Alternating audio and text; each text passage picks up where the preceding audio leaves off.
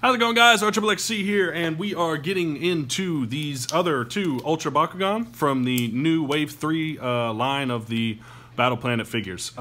We are starting off with an Aureless Fangzor, and of course, the main guy, the main boy, Dragonoid Ultra in Pyrus. So, of course, he is labeled with just Dragonoid on the packaging. I always thought that was kind of a cool deal. And now, finally, the package art that they kind of throw onto everything makes sense, because it is him.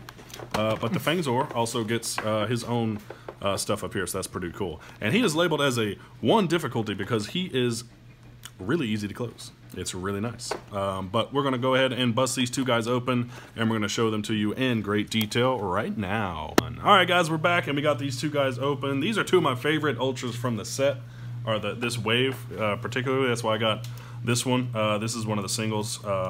There's a darkest one that's a single. I didn't pick that one up yet. I might get it later when they come to my local Walmarts. I had to go out of town to get these guys. So let's go ahead and start off with Fangzor. Fangzor Ultra, go ahead and get that stuff up for his Evo too. Huh? We know what this one is. Well, we know what it is, but Fangzor Ultra, we get a red shield and a red fist, so double reds here, and 700B, so pretty stout, and then 3 attack. So that's not awful at all, especially for an Aureless. That's a good little starting Bakugan for you.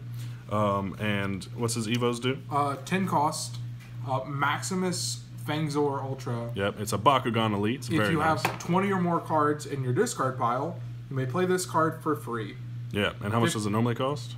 10. Yeah, so 1500B, 10 attack.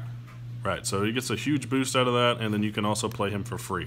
Amongst us, we were deliberating whether or not it's a good card to play, so I picked it up just to see so we could try. And also, it comes with a flip card. I'm not happy about that. Stop chaos. Whatever, man. Flip card there.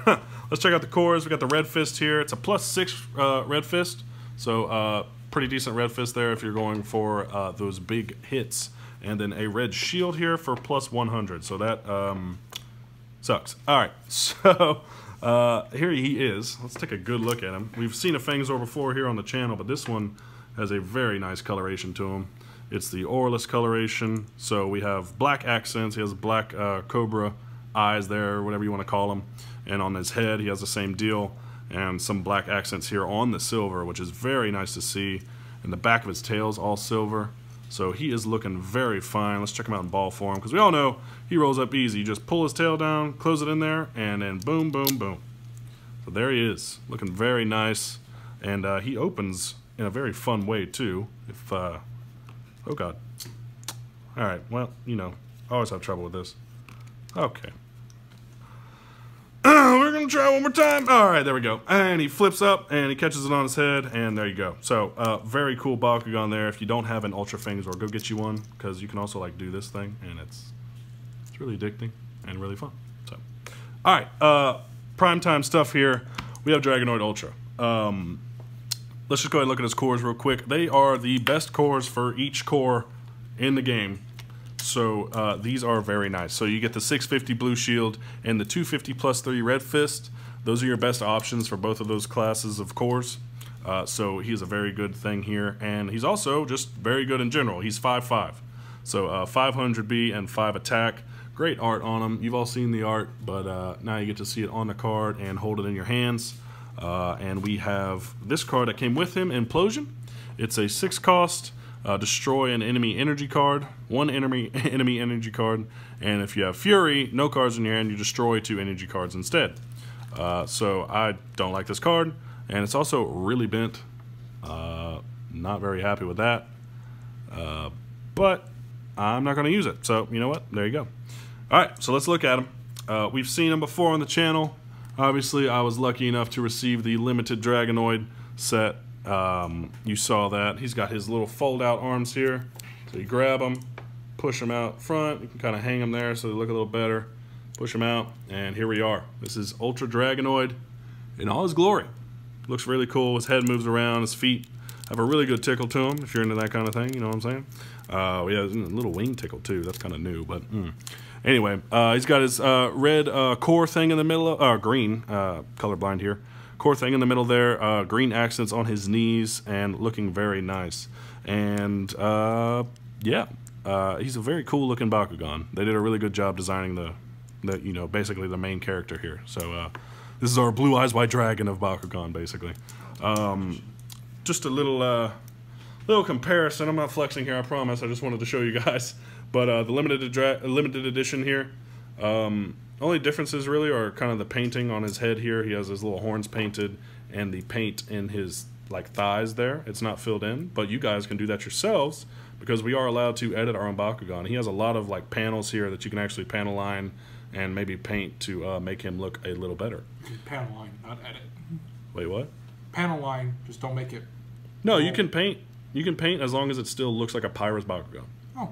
Yeah, you can do whatever you want, as long as it is face value a Pyrus Bakugan. I am wrong. Yeah. So. Anyway, there you go. Let's roll him up. He is interesting when he's rolled up. So feet come in, roll his feet back, kind of Trox Ultra style. Roll him back, head in, pop that tail around, and close in his wings there.